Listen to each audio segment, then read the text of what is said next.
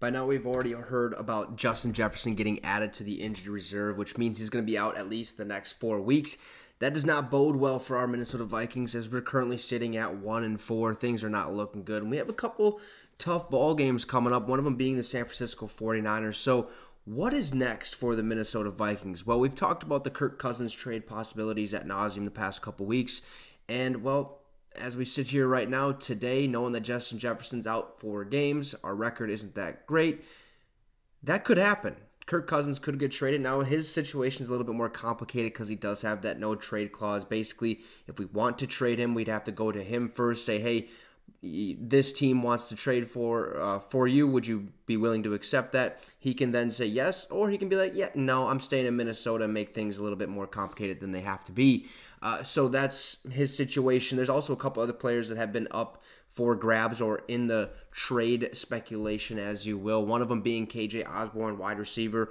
I kind of figured this would be one of the trade targets just because he is our third string or second string wide receiver at this point, and there was a reason why we drafted Jordan Addison this year with that 23rd overall pick, because we didn't we already knew Adam Thielen was going to be gone, but KJ Osborne, there's still that big question mark. He has some upside to trading him, and another big name is Danielle Hunter. Now, I would hate to trade Danielle Hunter just because I still think he's one of the best edge rushers in the National Football League. I mean, he's been on an absolute tear as of recent. We did re-sign him to that restructured contract so that he gets more money this season compared to what he would have got, which was like $2 or like $4 million. He wasn't making any money before that restructured deal. But Kevin Seifert, who's an insider for the Minnesota Vikings, really dove in to what is exactly next for us and kind of talked about the trades and what might happen, what is plausible and stuff like that. So let's dive right into it. He basically started off by saying, now, no matter how the Vikings adjust, okay, it'll be easier to defend their offense than it had been. Moreover, Jefferson can't return until the October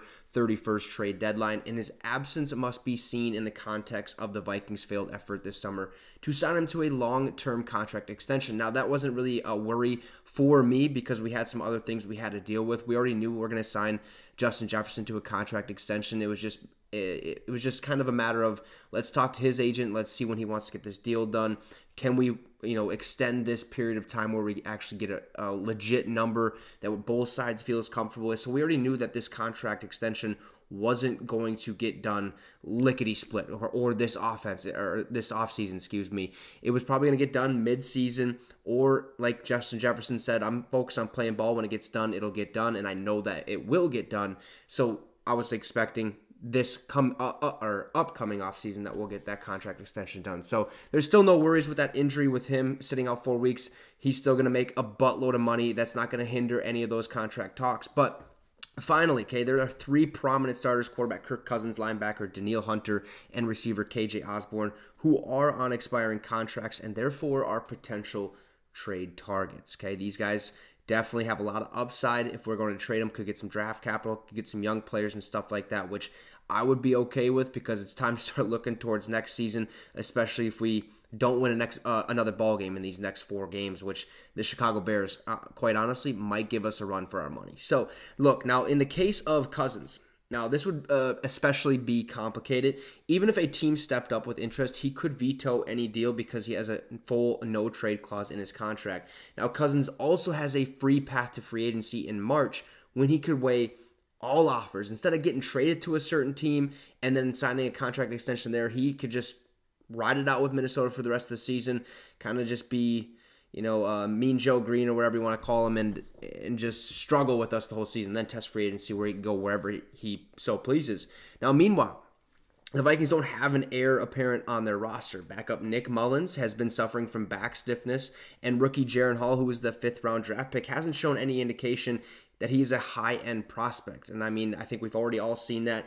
Barely played in the preseason. Jaron Hall, to me, was just kind of a bust pick. I mean, it was one of those picks that, how do we waste this 5th-round compensatory pick or whatever it was? And it looks like Jaron Hall's out there. Kevin O'Connell liked what he's seen in the draft process and stuff like that. So he was basically just a gimme quarterback, probably not going to play at all for us. But Nick Mullins, he's shown that he can go out there and start some games and be all right. But at the same time, look, I do not want to play a single ball game with one of those guys starting at quarterback for us, just plain and simple. I do not. All right, Kirk Cousins is our boy.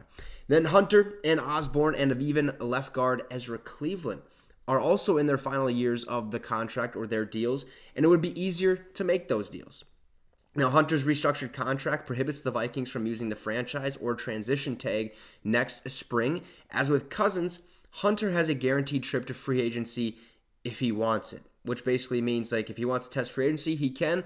Otherwise, he can, pick those contract extension talks back up with the Minnesota Vikings at the end of this season, which I hope to God happens because we need him on the defensive side of things. Keep the veterans around to that young secondary, and hopefully we can build something off that and make it or have an even better defense next season.